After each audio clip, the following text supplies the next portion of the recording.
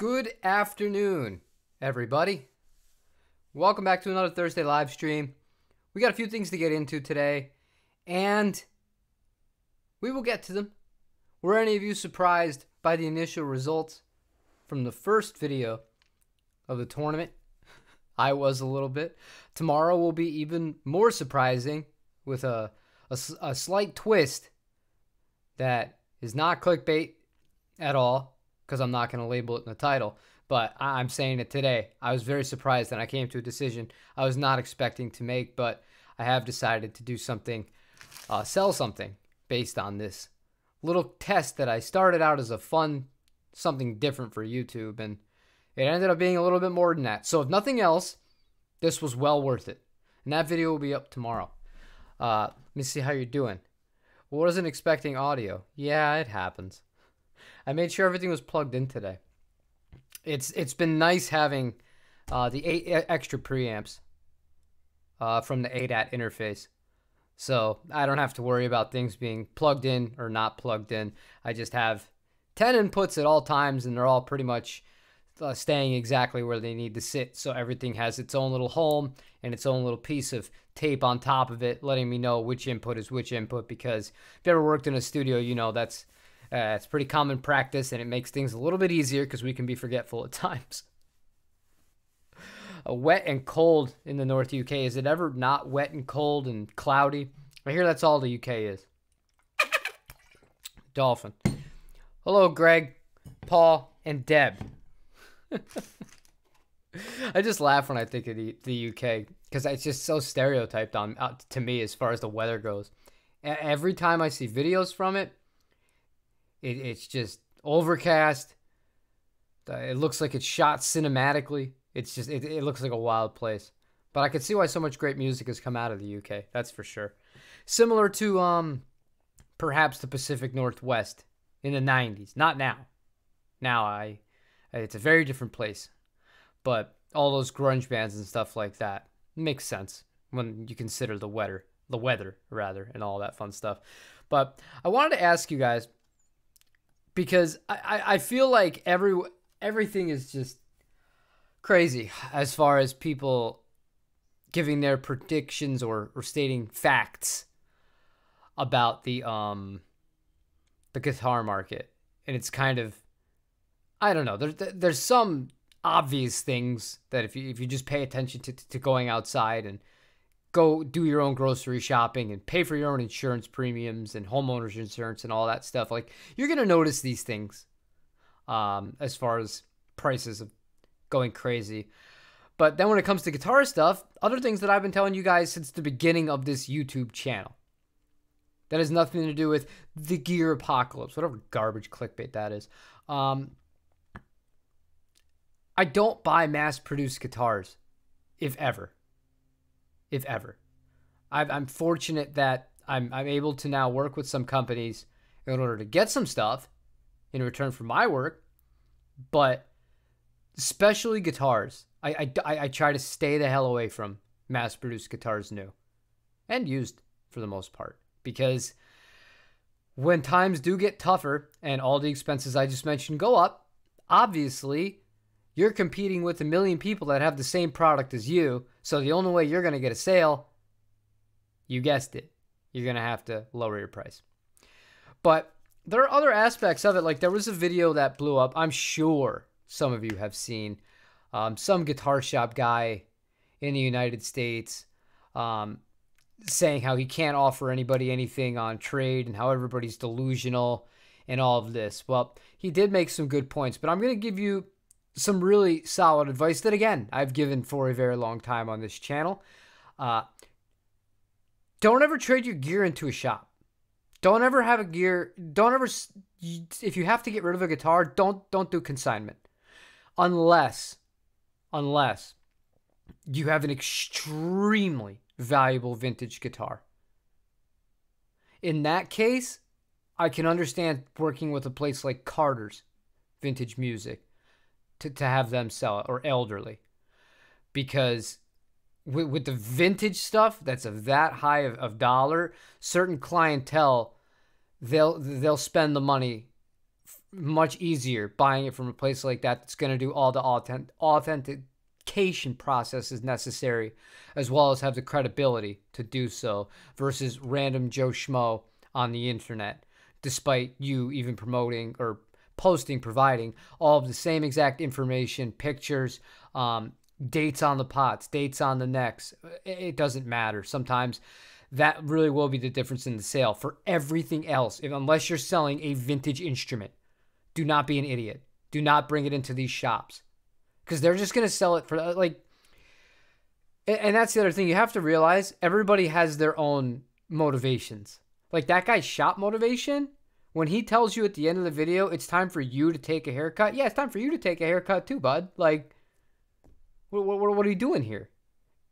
And I'm not trying to pick on a mom and pop shop, but that's the reality of it. Like, you have to practice what you preach. If you're going to tell everybody that your gear's worth nothing, well, you better price your gear worth nothing. And I checked their store. That's not the case.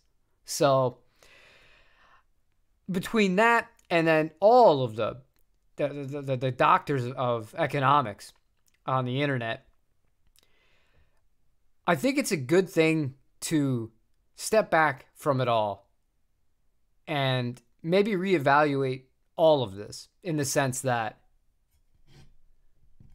musical instruments were not meant to be this, not for the majority of players. And I feel like that's what it's become. We got really used to getting new things all the time. If you wanted to get out of a cheap guitar, you'd be fine, because you just basically sell it for what it's worth, and then you'd be able to get the new cheap guitar. Or you could sell one decent guitar for like $1,000 or $2,000 and buy like several cheap guitars. But then at the end of the day, when you get to a situation like what we're just talking about in the current times we live in, those cheap guitars are worth nothing. And that's just how it is, because there's a billion of them. And thus, we are at the problem of things. Maybe just narrowing down is the best thing to do. And certainly this is counterproductive to me again. Not buying new, especially guitars. Amps, I understand a lot more, and I'm much more hesitant to buy a used amp unless it's a vintage amp. I'd rather buy a new one just for the warranty. With a guitar, I don't care about a warranty, and you shouldn't either. It doesn't make a difference. So that's just some food for thought on my little opening SNL monologue without any jokes in it. Let me catch up on some comments. Have you seen the Game of Thrones, The Wall? That's where I live. Oh, God. Nah, I don't want to live there. God bless you, though. It's 9 degrees in Wales, and the sun is out. It's 9 degrees Celsius, though. So it's a little bit warmer than 9 degrees here. 9 degrees here would be brutal. 36 in Michigan. I like how we're all doing our weather report. You saw that video? Yeah, it was an interesting video. But again, everybody has their own motivations, and it doesn't matter if it's that shop owner or it's a YouTuber or whatever. Like, anybody who's publicly putting something out there, like, there's a reason for it. Whether it's nefarious or not, that's gonna vary. But there's a reason for it. So just keep that in mind, and especially when money and business and trying to convince people of things with their money and what their stuff is worth. That's some ice I wouldn't want to skate on, and I try not to skate on. Elderly is a great store. I 100% agree with you. They're good. They do things right. They might not give you the most, but they're really, really good to work with. I can say that much. You should catch the video. It sounds fun. Which video? I would like to see a few videos. You got your Dave Grohl. Looks and sounds great. Worth the money. But Shinichi is in another league with its specs. Yeah, I said that earlier in when we were first talking about these. I still think the Shinichi 355 is a much better guitar than the Dave Grohl. You're paying for the name Dave Grohl attached to it. The Shinichi is much better equipped than the Dave Grohl guitar and costs less. And they both can be had new. So I'm not even saying, oh, look, buy the old one that was made in the Terada factory in the late 80s. No, you can buy these ones that are made now. They're fine enough. They're good. I'm happy it's worked out for you. Most stores pay you 60% of what they say they could sell it for. They offer 80 on most consignments. I'm greedy. I want 100%. I agree with you, which is why I do things the way I do them. I would rather sit on something for longer because I don't really care. I don't care. Works out for me anyways. So long as you're in a position where you don't need the money to continue to have, the roof over your head, wait it out. Unless you're in the situation that I talked about earlier where, say you have an American Professional 2 Stratocaster, good luck with that. Because not much is going to change. There's only going to be more people listing the same exact guitar that you already have listed. So the only way to win is to price yourself as the cheapest option. Nobody wants to do that. It is what it is. Market designation. Yep. The Dave Grohl is great. Neck too massive for you. Really? Too massive for you? I didn't see that coming. Hi, Stan. From Serbia. That's awesome. Telecaster Woes. You installed a 5-way switch into mine. It works like a charm. New guitar altogether. Happy. What'd you do? Do you have 2 pickups or 3? Because if you have Nashville, it's very easy, which is 3 pickups. If you have 2 pickups, you can do a lot of fun stuff with that. You could have a series switch, parallel switch, and then your normal traditional 3-way selections. That's pretty cool, though. And I'll get to my Telecaster Woes. It's nothing new. It's nothing new, but it was another thing that really hit me when I was filming that tournament video. The first time I played a Telecaster, and you got to remember, I'm playing all the guitars back to back. This was all filmed within like a 3-day span. So playing the Telecaster and then playing some of the other guitars. The problem with the JV is not the JV itself. It's just the fact that there are 2 or 3 frets on that guitar where there might as well be no frets on it. It needs a refret that badly. So I love Telecasters. They're my favorite guitars ever. So not having one that's like properly in full-on functioning condition, playability wise, is rough right now. So I'm jonesing for a Tele at some point. But things happen. Things may have already happened. Who knows? You just got back from some cowboy guitar. You're playing cowboy chords. Playing up at the mountains. How did the guitar bracket work out? The first half of the round of 16 was done last week. The second half of the round of 16 is tomorrow's video. Next week will be the semifinals and the finals all in the same video. So we have two installments still left in it. But as I said, I'm very happy I did it. This started off as a fun, wanting to do something different on YouTube outside of the norm, and it ended up being self-serving in many ways. So I'm happy about it. I'm happy. Okay. 0.92 at the first. It's not all about the depth, it's about the shape. That's why the R9 is so misunderstood, I feel, the Gibson R9. Because on paper, the neck specs can look huge on those, but it doesn't feel huge in your hands.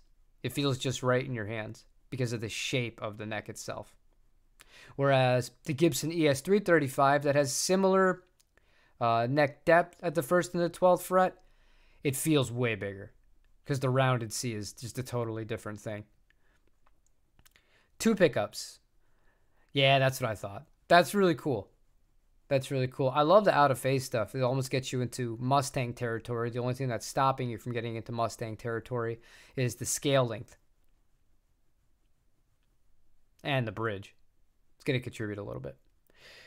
It's bigger than the Gibson or Epi, and most of those are fat 50s necks. That's cool, though, man. I have a Maybach Telemann T54, if you're interested. I'll be honest with you, I already solved the problem. Speaking of Johnson, any word on that there Harley Benton Firebird? I haven't heard anything from Harley Benton, and all I was told was this was in last year in 2023, is that Q1 of this year is going to be a whole bunch of new stuff. And we're in March. We're at the end of Q1. Today they released some sort of acoustic electric looking instrument. I saw that. But I haven't heard anything about new electric guitar models being released. And I haven't gotten any emails. And even if I'd give you more hints, even if I had been talking to him about it, but I really haven't been talking to him about it. So we'll see. The Dave Grohl 335 wouldn't work for you. You like the 42 millimeter nuts in a normal C, short fingers, smaller hands. The neck really matters, probably more than you guys. I really like the I like when the nut width is even smaller than that, depending on the guitar. I like the Jaguars with the, like, if you don't know about old Fenders, like ones from the 60s, there were numbers and then there were letters on the actual stub of the neck, the base of the neck. So the most common one would be B, which was standard. A necks were more narrow. And if you ever want to, again, Carter's Vintage Guitars is a good place just for research. A lot of those are extremely expensive guitars. But you'll see, like, some Jaguars. I've seen nut widths of below 40 millimeters on some of those A-neck guitars. Same thing for Mustangs. So, like a 39 millimeter nut, it feels like nothing at the first fret as far as the width of the neck goes. But it's a really different experience, and it makes you play differently. The Jaguar I have now, the Sonic Blue Traditional 60s, I believe that is a 40 millimeter nut. And I do play that guitar very differently. It is a joy to play that instrument.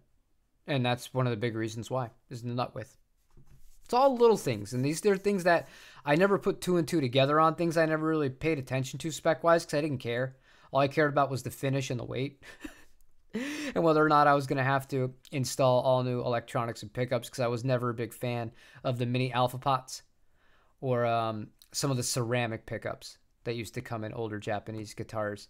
But a lot of that has been updated. Now you're getting CTS, Switchcraft, and at least Alnico, or in some cases American spec pickups in a lot of those new Japanese instruments. And that's always a big plus in my book. I'm here to speak of those sick new Firebirds. Extra late, but the red one got your eye. I like them. I just think the prices are nuts. Look, I'll tell you guys what I told Ian, who's not here today.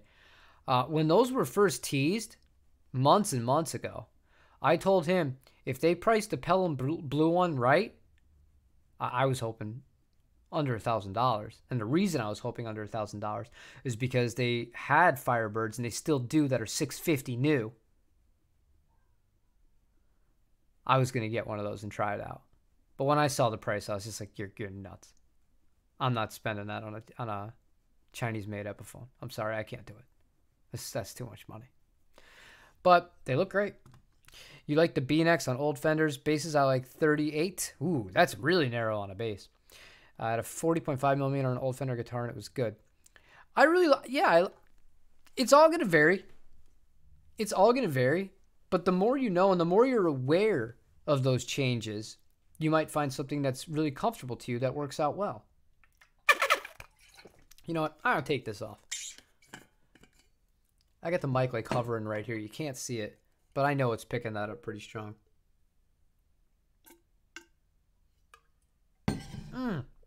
Boy, oh boy. So you guys really do like those. Okay, cool. Now, the amp situation. I haven't been able to film much. And I'm really happy that I filmed those videos that I told you I filmed last week, because my kid is off from school. Right now, she's being very good. She's just designed another universe of characters that she's drawing mangas for, and she does actually draw them going in the right direction, which is a plus. But as a whole here, I have had no time to do anything. I've just been playing with her and trying to make sure she's had a good break. And I've wanted to film a lot, and I still have the tube in the same spot that I had it last week for the gremlin, to see if I can give it a little bit more headroom for the humbuckers. But I actually You'll see in the coming days. Hopefully, she goes back to school on Tuesday. She has Monday off, extended weekend. On Tuesday, I got a lot to film. I'm gonna try and film like 4 things, just like I did the other day, and one of them will be a test with the new tube and the Tone King amp, and the other will be a new amp.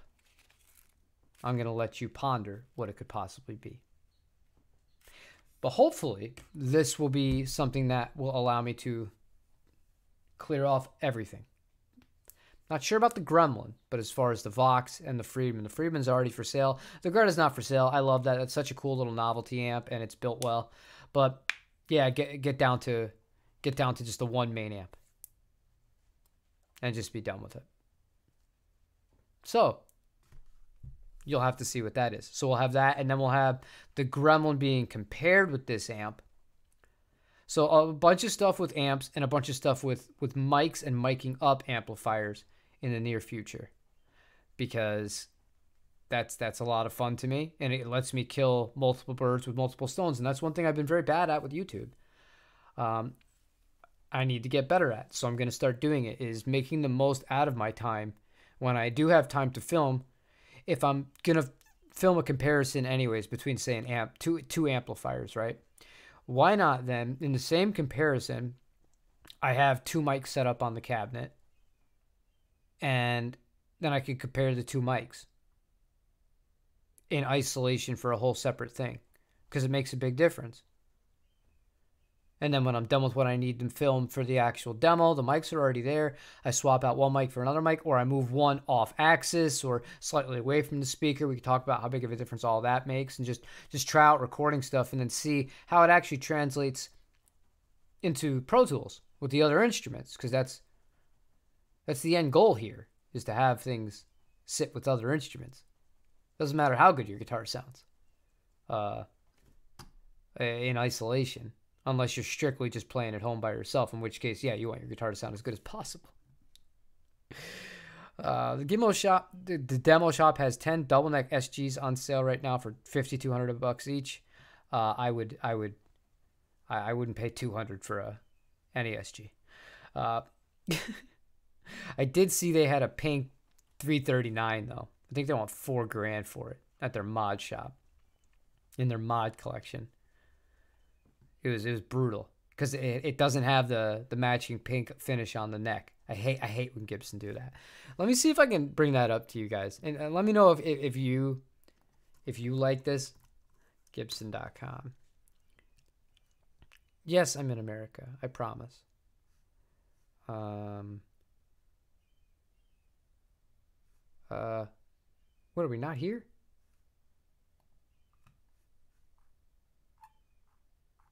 Okay, I think I've lost it. All right, we're just going to Google Gibson Mod Shop, just so, Mod Shop, Mod Collection. And then I'll load up this guy. And then we will all look together, because there are actually a few that were really sweet. All right, window capture. But it drives me nuts when they do this. The only other thing I dislike more is when they... There we go. Cool. All right, should be good. The only thing I dislike more are stingers. Where is it? Yeah, look at this. Okay, so this thing, that is, oh, it's only $3,200. Only $3,200. But I actually like it. Until I saw that. I hate that. Finish the freaking neck in the same color as the guitar. Why would you leave that? It makes it look so cheap. It makes it look so cheap. I'm not a fan of that. But I thought the pink was pretty outlandish and over the top. There was another one I really liked. This is still for sale. Oh my god, it's even more. It's $24.79. You know I love the color blue.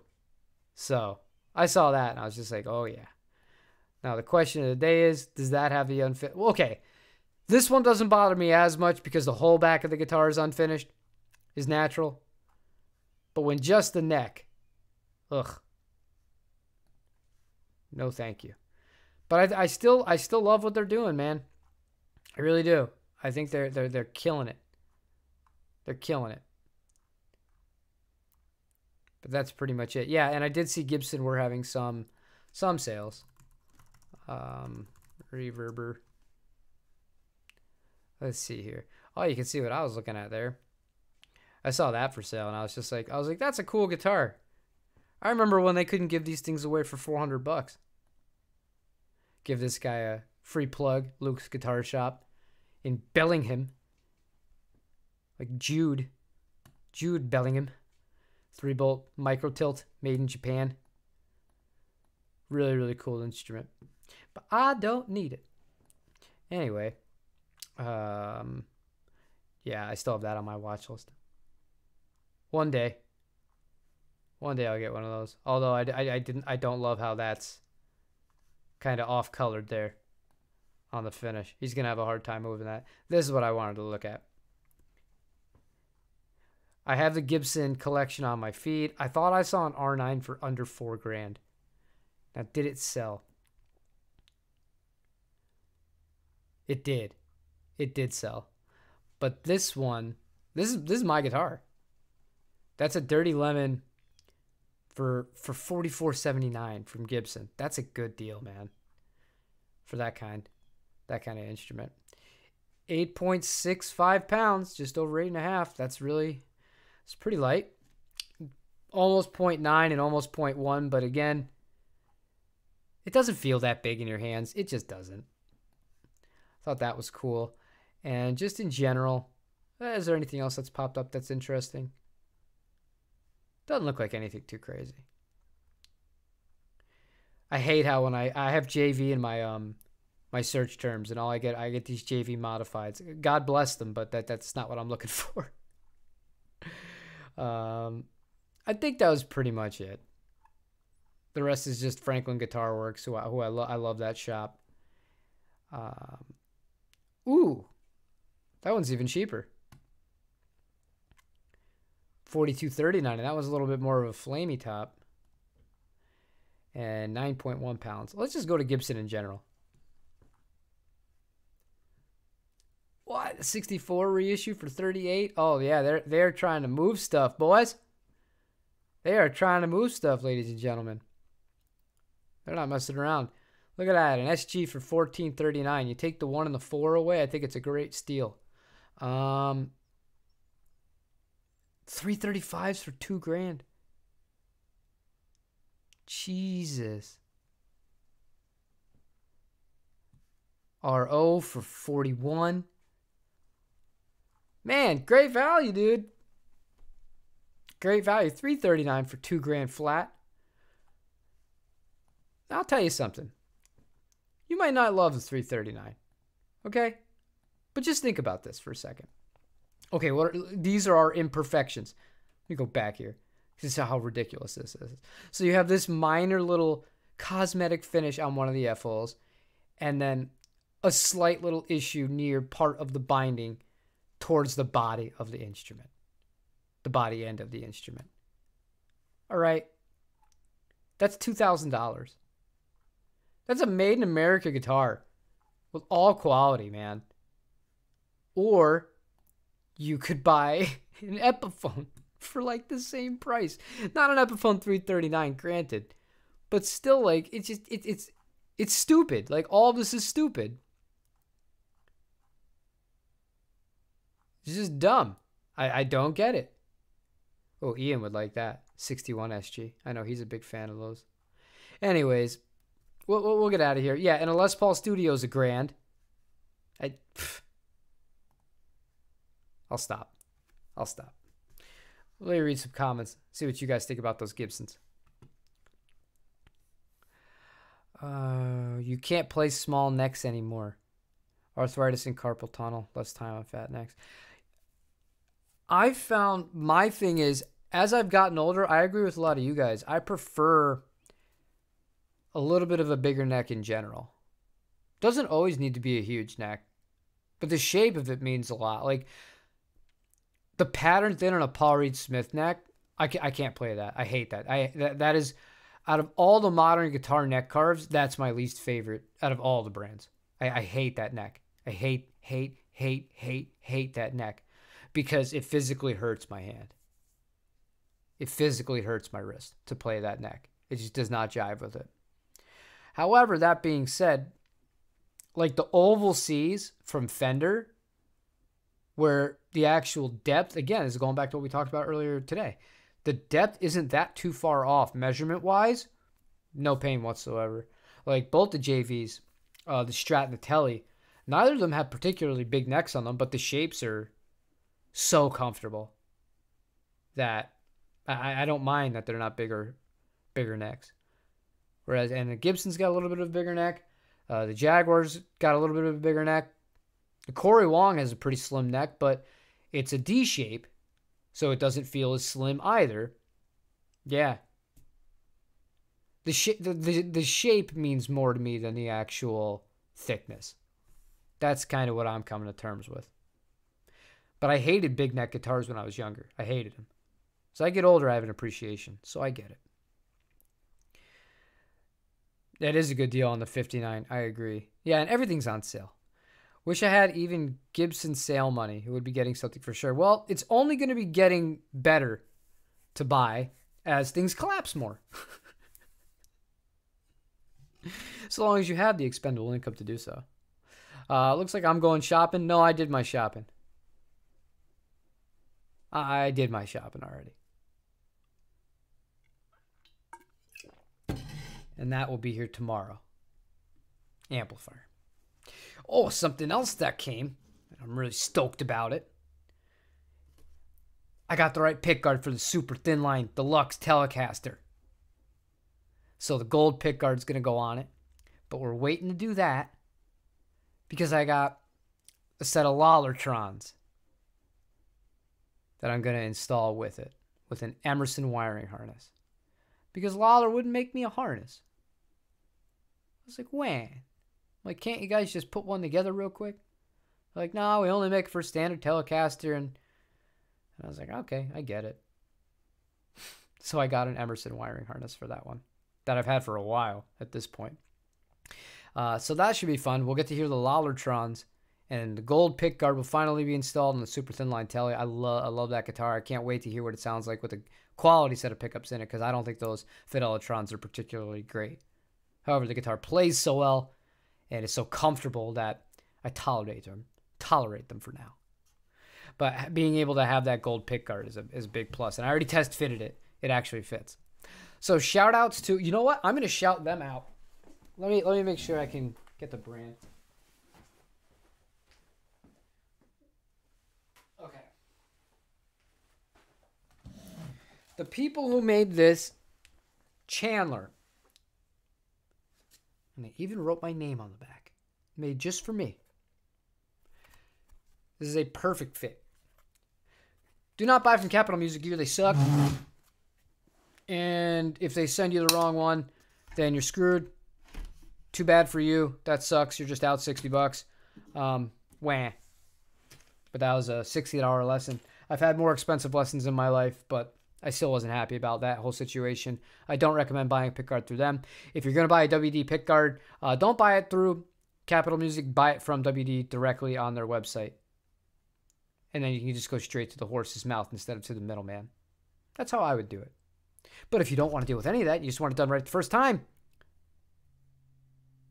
Chandler pickguards. I'm really good at sales. New USA guitars are getting quite pricey. Oh, I'll show you one that made me cackle at the new price after I catch up with some comments.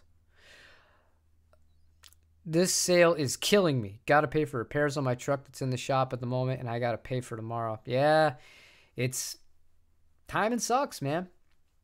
My neighbors are selling a car, and the price is so good on it that I'm like, but he's only going to take cash, which is fine. I'd rather have it that way. But I'm like, I need to move some stuff like now, and I got to move in a few months. Ooh, tough one. And it's always right after you make one decision or you have one bill that has to get paid. Something like that happens. Just like this Gibson sale. Pattern thin is the worst. I agree, it sucks. Thin necks give me cramps. Again, I think it really has to do with the shoulder on the neck itself. You're a bit delayed. Yesterday, in preparation for today's open mic, we tried miking a Katana with a dynamic and condenser one on each speaker, and the condenser made the sound massive. Yeah, you're picking up a lot more of the high end. And if depending on how far away you place the condenser off of the cone, the only thing you'll have to consider are phase issues. But with that, assuming you get that right, and if you have a front of house guy doing it and you're not just rigging it up and hoping and praying, you can do a lot with the positioning of the mic. Like, you compensate for phase. If you have the mic a little bit further off, it'll add a little bit of airiness and sparkle to it. You have it right on there. Yeah, you're just getting a totally different flavor because the EQ is going to be a little bit naturally different based on the condenser and it's just the dynamic, the cardioid style, like a 57 or a E609. I'm guessing what you guys are using for the dynamic mic, and then a condenser. I don't know what you're using, but I find that condensers, I like them a lot on small amps combined with a dynamic, like a 1x12. I think is really cool. On 212s, I love the Sennheiser 421 with a 57, but the king is a Reuter. R121. Those things are just there to die for. Your 2008 Fender Mustang 65 is starting to hurt your hand in your late 30s. Yeah, those are thin necks. I'll give you that. It sucks. But remember, especially as you get older, I'm doing this for a reason. I'm not just a crazy person. I stretch the hell out of my hands before I play. And then after I've warmed up, I stretch them again. And then when I'm E24, the pattern freaking thin neck out with me to play a gig. And I played the first set on the 339. And I tried during just in between sets, but right before we were going to start the second set, I picked up the PRS and I was just strumming on it to make sure it was in tune. And I'll never forget the pain that I had in my hand. And I noticed it earlier in the day, but I was just like, oh, it's a one-time thing. As soon as I picked up that PRS, I just felt it. And I was just like, nope, I'll play the Gibson for the rest of the night, and that PRS will be sold. And it was listed the next day, and I think it's sold within 2 or 3 days. It's a beautiful guitar, but no. So the point being, when you have a problem like that, like, you have to address it. In that case, it was to sell that guitar and not buy another one like it. With that thin of a neck on it. And also, I learned from Corey Wong to just really, really take stretching seriously. It sounds lame. When you're a guitar player, the last thing you want to think about is making sure you're all stretched and playing, because it's like, dude, you're playing guitar. Are you serious? Yeah, I am. I don't want to be 60 years old and really struggling to play for longer than an hour without pain. So if I have to do this, if it adds 10 minutes to every session, I'll sign up for it. All right, I know I'm way behind. You bought the JHS Overdrive preamp on the fire sale they had the other day. Thing is freaking rad. DOD clone. I didn't even see that. That's pretty cool. You're looking around and you still have room on the card. Oh God, you're just an addict. We all are. I hope you like that JHS pedal though. I didn't know they released it. I can't keep up with pedals. Pedals are even worse than guitars, in the sense that every day there's a new pedal. And I'll tell you, the machine sucks. Like, I opened Instagram this week. I don't know if you guys did too. Obviously, I'm a huge fan of the Benson preamp. I've never worked with Benson, but I follow Benson, and then there's a few other places I follow and shops. My entire freaking Instagram feed was all about their new preamp pedal. I couldn't get away from the thing. And it was all posted at the same time. And just, I don't like that. I don't like when advertising is just like so in your face. It's a lot. And I like that company. And I know that's the way forward. I know that's what's successful for a lot of these brands. But for me, it's like, I'd rather not do that. Anyway, probably better to warm up than stretch. Oh, I do both. I stretch, then I warm up, then I stretch, then I play, then I cool down with the stretch. I told you, 3 parts to it. I'm not screwing around. I'm going to be playing guitar till the day I die. At least if I can control it. Assuming that I continue to have both of my hands. You're thinking of thinning your herd. Let go of either the hand-wired Vox AC15 or the Princeton Reverb with the Jensen. Thoughts?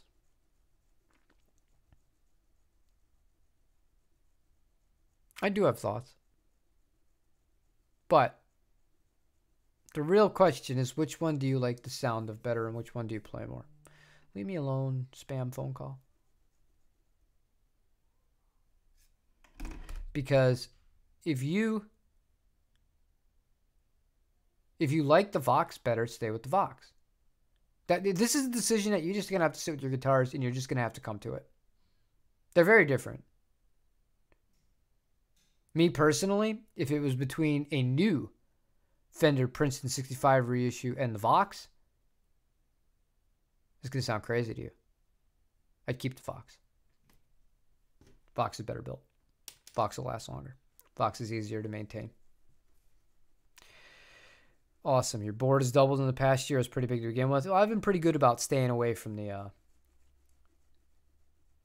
40 pedal board. 40 pedal board rigs. It's tempting. It's tempting. But I don't know. Maybe I'll start doing that. I'll start trying to work with some pedal companies. Be a lot easier of a thing to do. You sold your tube amps because the modern software devices are becoming very good. Why are you still playing amps instead of plugins? As a YouTuber, plugins would be much cheaper. Because the plugins feel like shit. They feel like shit. Pardon my friends. And I hope I hear my kid running around. I don't typically swear in front of her, but I'm passionate about that. I have half a video shot where I do a comparison between a plugin and an amplifier.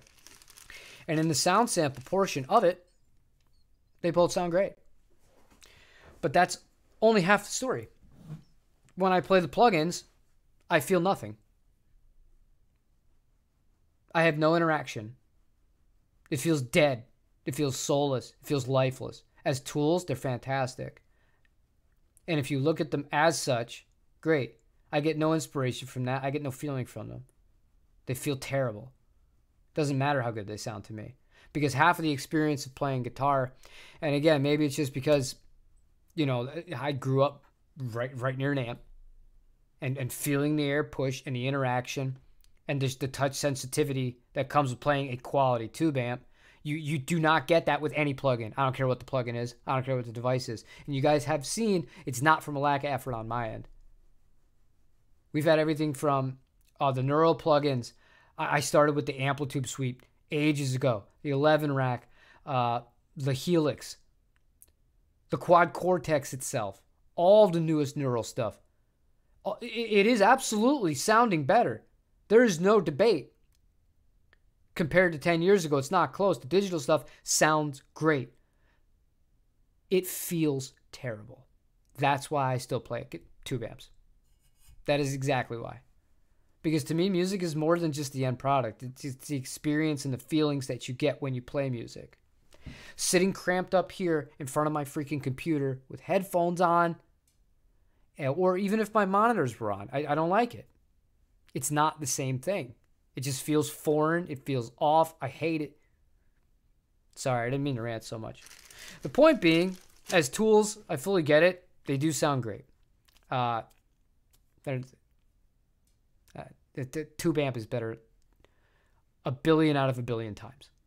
I'd even take a crappy tube amp over the best plugin in the world, so long as it was functional and reliable. Sorry. It would make my life easier, though. I see how easy these guys have it. They have the camera set up like here, so it's like this is the corner of the desk, and then it would be pointed this way, so you'd be seeing my monitor, and in Pro Tools, and then it would show it tracking, and then I'm playing along, and then I'm all done in one shot. Yeah, it would make my life a lot easier. Anything worth doing is worth doing right. Hunter S. Thompson. Hate plugins. You're a sucker for gear on sale? Well, I am too. Or I'm just a sucker at the right place at the right time. The other thing is to keep in mind, I told you guys, well, you know what? Telecaster Woes, you know what? We'll solve it. 'Cause I'm going to get out of here real quick because this is actually this is a good transition here. It's all about being in the right place at the right time. And I told you guys when I saw the other Corey Wong guitars for $1,200, I got two of them. I got the one from Sweetwater, which was cool. We made the video, all that fun stuff, right? But then when I saw them on sale for $1,200 at Frank Guitar Works, I picked up a second one. Now, one of those Corey Wongs is no longer here because things happen.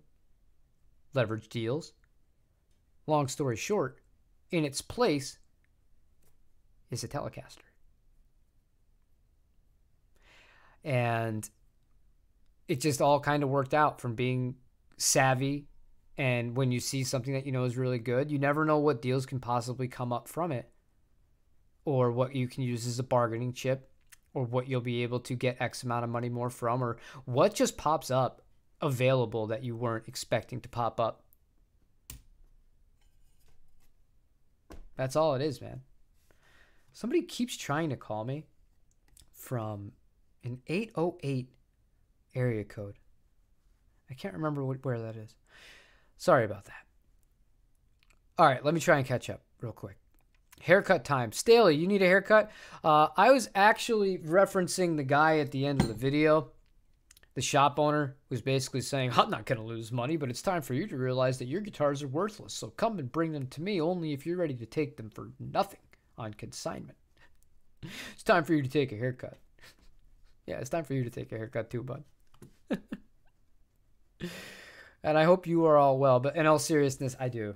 Look at this. I was, the other day I got out of the shower. And my wife hates me when I do this. Because she listens to a bunch of really crappy emo. Because she's younger than I am. And I'll like do this. I'll cut my hair like this.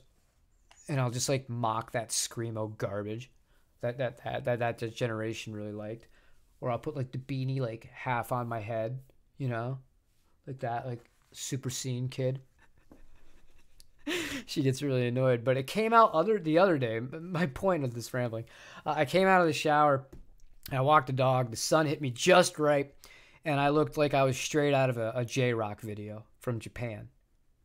And I was just like, I'm like, this look I could rock, but as a whole, yeah, dude, the mullet's coming in.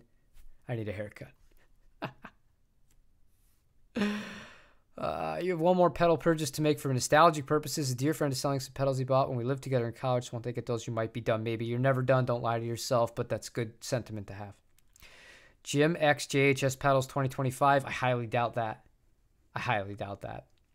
It's nothing against JHS. They don't need me, and they're doing just fine. And quite frankly, I'd rather work with a smaller company, just in general too at this point. I'd rather be like, that's the other thing. Like, I'd like to get in on the ground floor with any given company, or like a company that's really coming up, and see where it goes and like help them, and see if they can help me, because this is a mutual thing. You know what I mean? But they don't need me. Oh man, a signature Tone King pedal. They don't make pedals, but I love my Gremlin. Love my Gremlin. I love Tone King amps. Plugins feel like shit. That's why I love your channel. What? But what am I going to do? Am I going to lie? It feels like garbage. And that's how I know, like, I take this too seriously. And I'm controversial, so to speak. But I hate it. I hate them. The trick to me, and the way I've found to be able to use plugins, is to have the canvas, which is the Walrus Audio, feed out from my pedal board straight into input 3 of the Octopre. And then that's getting just a dry sound with only my drive pedals in front of it. And then I can feed that right into a plugin, so I'm not actually having to do the experience of tracking through the plugin deliberately. I get to use my amp and track in a manner that I enjoy. But then afterwards, I can blend in all sorts of stuff or try stuff out. That's different. Sure, cool. But as far as the actual tracking and playing and performing, no. Don't like plugins. Howdy. Saws. Trying to catch you on the earlier time. Don't worry about it, Steve. I know we're a little bit different now. It is almost 5 p.m. in the UK instead of it almost being 6 p.m. Got my world clock turned on in my head. Digital is easy, but analog all the way, 100%. I like using an AB box to play both the Vox and the Fender, blending and balancing as needed. That's definitely a good thing to do. Thanks for quoting the king of weird. I have a Gonzo fist tattoo. When the tough gets going, the weird turn pro. I love Hunter. You look into it. Oh, a loaded Jazzmaster pickguard I'm watching is on sale. Oh! What kind of pickups? Let me know. Okay, do you have a difficult time or get less resale value if a guitar is not branded Fender or Gibson or PRS? If it's not branded Fender or Gibson, I'm going to spare the PRS thing because I do not consider them easy to sell. I've gone over this in detail and how I can't stand the people that buy PRS guitars. No offense to them, but the ones I've dealt with have all been just... It's like negotiating with my toddler. It just drives me freaking insane. So I would not put those in the same class as the Gibson and the Fender. And I would say, though, yeah, it's harder to sell brands that are not Fender or Gibson in general. That's why I stick with those for the most part. I like them both. I like them too. I like them and they're easier to sell. And from a business standpoint, like, I got the Arctic White traditional 60 Telecaster that's double bound.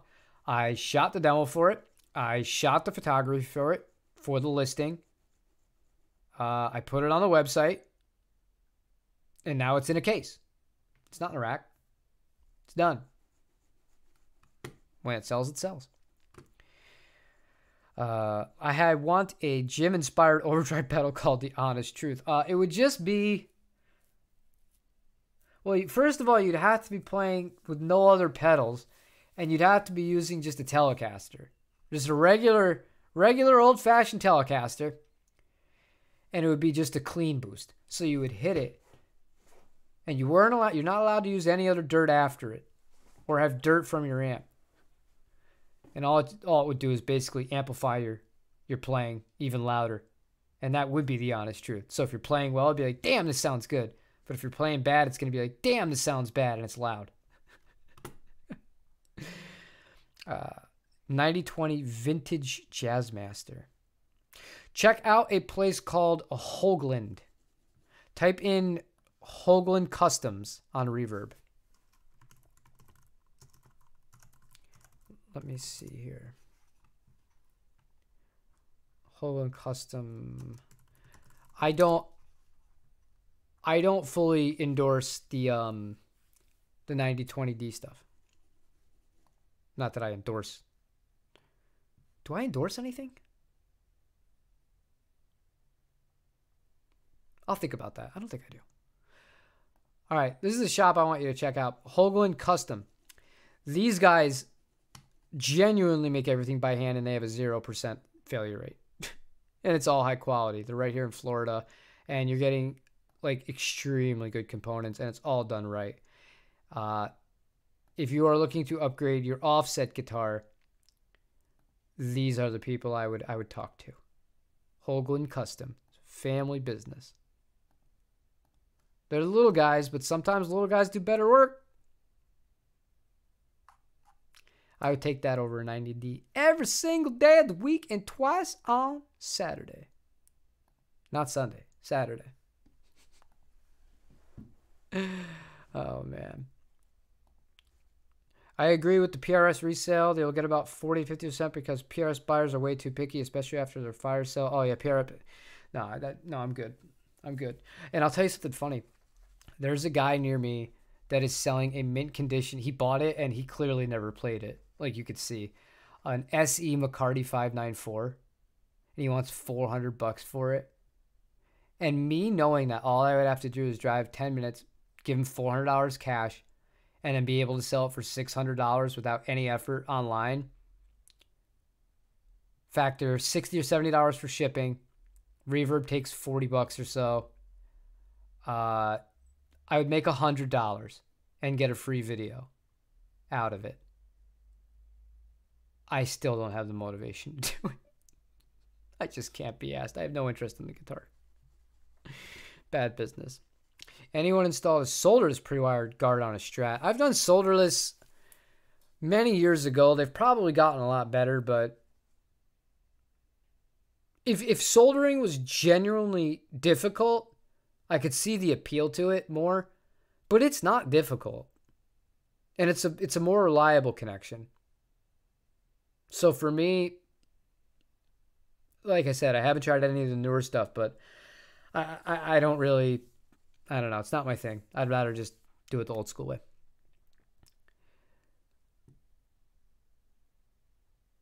Well, I mean, if it worked out for you, that's good. I just know that there's their quality control rate is not as high as it used to be. And I guess that happens when you ramp up production of things. You get bigger. It is what it is. It's just like anything else in life, right? You looked out. You got a Made in Mexico Ultraviolet Hendrix Strat through Amazon. That's awesome. Yeah, I knew it's purple. That's really cool. Through Amazon, really? That had to have been ages ago. But congratulations. I love to hear that. You've been jonesing for a McCarty. That's my favorite PRS model. I'll say that. I'm not all negative PRS. I'm negative selling PRS, and I'm negative a lot of the BS that Paul says. It's just a lot of snake oil. It's great marketing though. But the McCarty is like, it's like his design. That's like the PRS sound to me is a McCarty. It's simple. They could still be had for an affordable price. That and the Custom 24, like those are the PRS models to me. Everything else is just so insanely derivative or so insanely over the top that they don't really appeal to me all that much. No worries. Paul, I don't think he's out there. I just think he's really good at marketing. And the people that love PRS guitars, they eat everything he says up. That man said with a straight face in an interview on film that vintage Stratocasters had worthless bridge pickups. He said that with a straight face on film. The hubris of that man to say that is just like, damn. You really do think you are God's gift to the earth. I don't know, man. I appreciate his passion. I appreciate that he is genuinely the face of his own company. And I think that some of the stuff he says is true. I believe that the better your guitar sounds, like if you're running the racks for a guitar in a store, a good way to tell if you have like well put together instrument in your hands, regardless of the brand, is how does it ring out acoustically? Because if it sounds dead as a doornail, you're not starting from a very good spot. Now, there is no time limit that it needs to ring out for. And dude, reading that thread was driving me nuts. I saw videos from the things people will do to get views on this platform. It's just, I don't think I'm cut out for this. I really don't think I'm cut out for this. It's just like, the guy tested every guitar he had for 45 seconds. Was Paul right, or was Paul lying, or was Paul telling the truth? It was just so weird to me. But people like it, and it's soul crushing.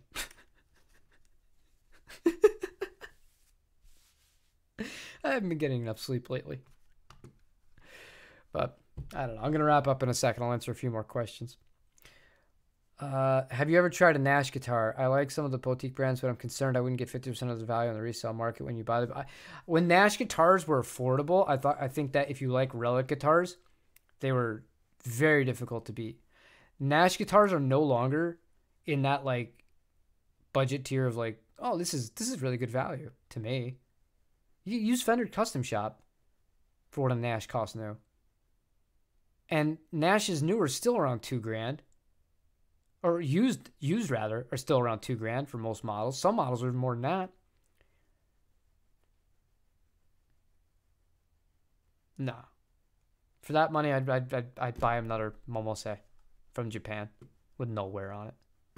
If I'm gonna take a bath on the guitar, I'd rather have a guitar that was actually made by the people too. Like those are the Nash guitars are parts casters that are aged and then set up by him. It is what it is. I always picked out my guitars that way. I don't think I've ever plugged a guitar into an amp to test its pickups. They could be changed. Well, I want to make sure it functions and not the three-way selector switch functions. But outside of that, like, yeah, I'm with you, Greg. 100%. Okay, guys. Just a reminder. Tomorrow's video is round 2. We're not going to check on a leaderboard just yet because we only have the first round done. Next week, we'll do a check and we'll see who's doing well. And we'll go over the actual prizes for each one. We already talked about what the prizes were going to be, but we didn't designate who was going to win which prize of the top 3 people who filled out a bracket.